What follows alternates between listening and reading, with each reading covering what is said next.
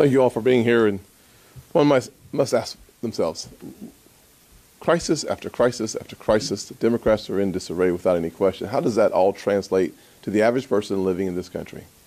We've heard about the border crisis, north and south, Afghanistan, taxing and spending crisis.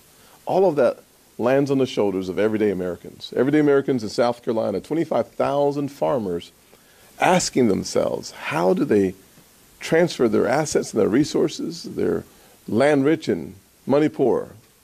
This taxing plan, it devastates farmers throughout our nation. You think about the kids living in single-parent households in North Charleston, where I grew up, and you think about, is the American dream, because of the Biden administration's policies, becoming more elusive to kids who look for leadership, who look for hope? And it's obvious to me that for too many kids in too many places, because of the Biden administration's policies and spending, we're literally making the American dream further and further out of reach for kids who are looking for hope. I think about the content. We spend a lot of time thinking about the crisis that we're seeing around this nation, and I think about the $3.5 trillion reconciliation vehicle. The price is astounding. It is hard to digest $3.5 trillion after a $1.2 trillion infrastructure plan and a $1.9 trillion COVID plan with less than 10% going to COVID health or COVID vaccines. That spending is just enormous.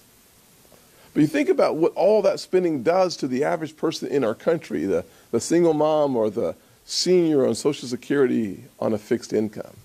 When you drive up to the pump and your gas prices are up 40+%, and you're on a fixed income, you're starting to think about rationing your food, your energy, or your gas. When your electric bill is up 20% on that same fixed income, the impact is devastating. When we're talking about giving the IRS permission to spy on accounts for every transaction at $600 or more, you're destabilizing one of the greatest systems of commerce in the world.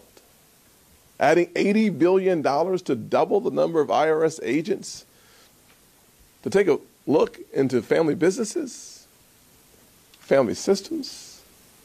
The amount of devastation being done by the programs and the policies, in addition to the price, makes this spending crisis an incredible threat to the American dream. The accelerator to socialism can be seen by the policy designs in this reconciliation vehicle. And that crisis will actually create more crises down the road.